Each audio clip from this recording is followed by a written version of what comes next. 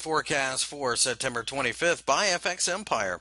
The Nikkei, as we got back to trading in Tokyo, you can see gapped pretty significantly to the downside and kept falling.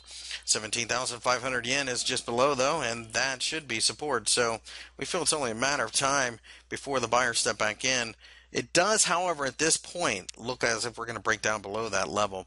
The Bank of Japan does ultimately get involved given enough time. They'll do more quantitative easing, something to that effect.